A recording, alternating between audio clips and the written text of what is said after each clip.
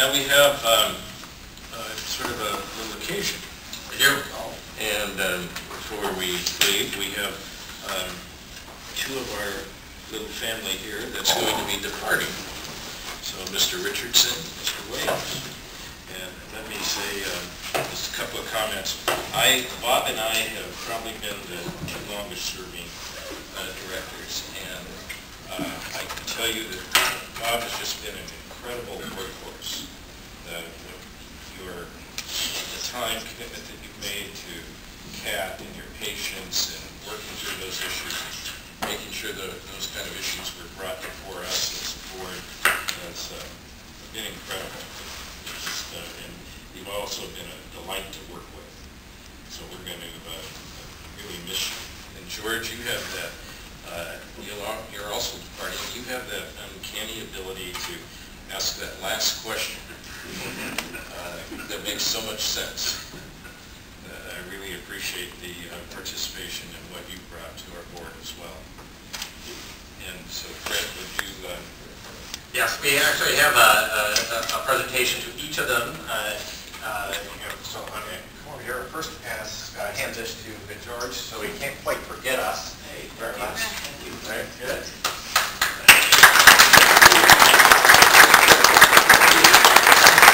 And Bob as well. Thank you.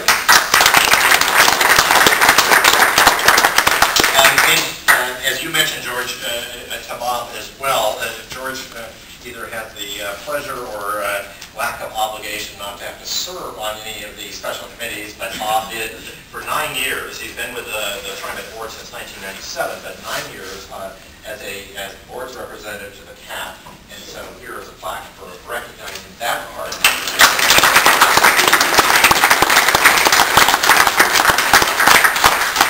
I think that Zoe, did you want to say also something? And Trish, I'm not sure they did. These are two CAT members who obviously have worked with Bob during many of those years. Zoe, I think virtually all of those years. Trish, a few less, but yes.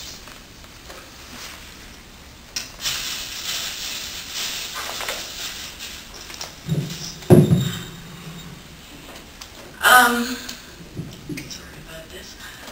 Bob, when I first came on the CAT, I had been coming to the meetings, and the board representative before you was very quiet. She would sit there, listen. I never came to the TriMet board meetings back then because I was sort of flaky.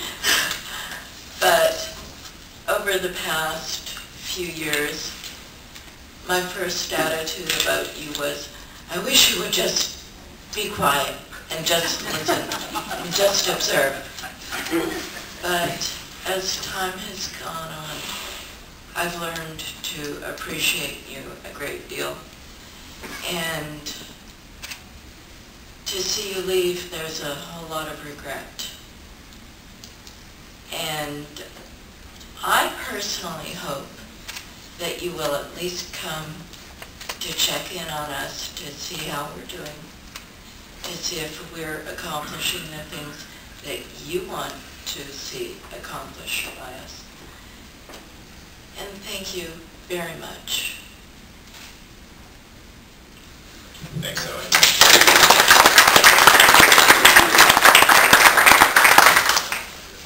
Okay, we don't have anyone who wants to say anything nice about George. But we do have a beautiful cake over here, which everyone is welcome to help us devour. And Bob and George ought to take a look at it before it gets cut out. Yeah, before it gets cut. Yeah. Thanks, George. You know, I would just like to say that the past 11 years have been a real eye-opener for me. For someone that comes from Chicago where as a kid, your parents don't buy you a car because they have such great public transportation. You know, to serve on this board has been, like I say, a real eye-opener. I just wish that everyone could have made some of the trips that I've made, sat in some of those CAT meetings that I sat in, because truly, the CAT committee, I didn't do anything for them, they did a lot for me. They opened my eyes to see where we have to open our hearts and our minds to those that have, as they say, for us who are able-bodied transportation riders, to understand what they go through and what they are asking for, because all they want to be is treated fairly. I've enjoyed my time on this board, and I know that I'm leaving it in good hands, and I'm about to tear up.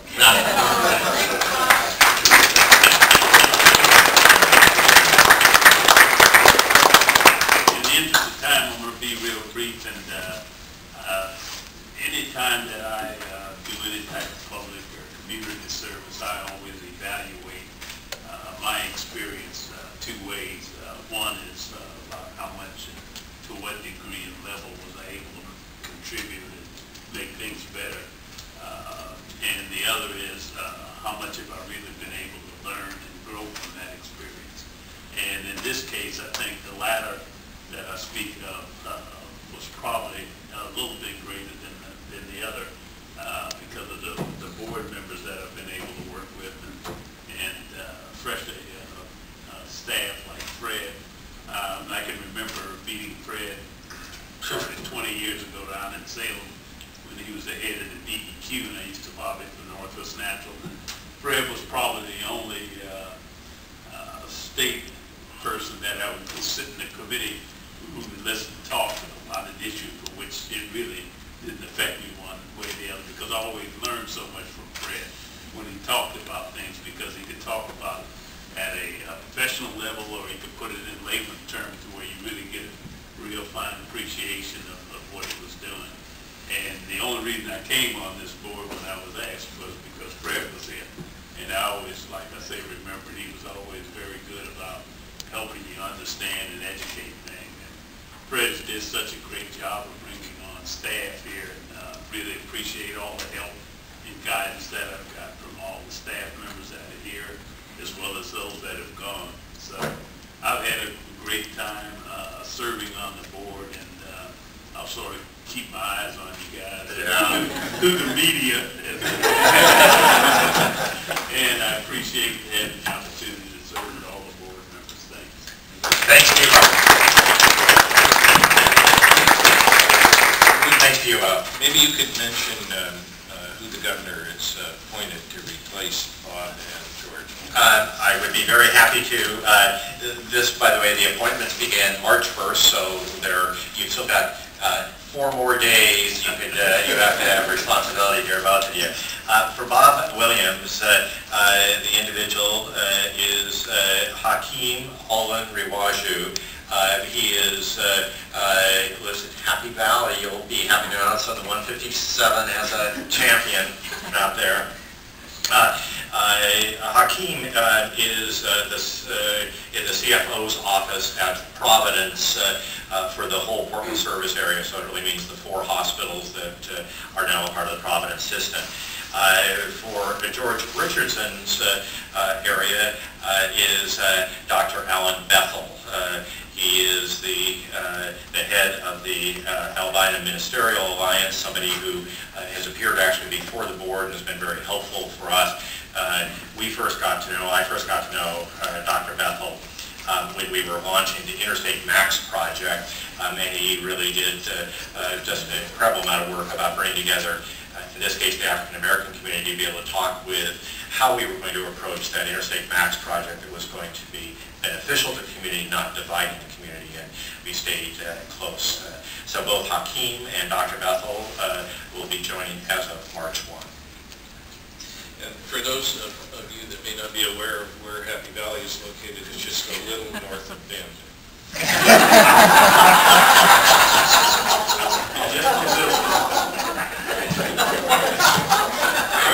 going to let you go with that one. Thanks to both George and to Bob. George and I, the years have gone, or many a year, and that's been TriMet here at TriMet, so both very, very important. We will stay in touch. I'd just like to say that one of the moves that I had a part in, and I'm very happy about, is the fact that I was on the committee when we hired Fred. And so I leave feeling good. Thank you. My pleasure.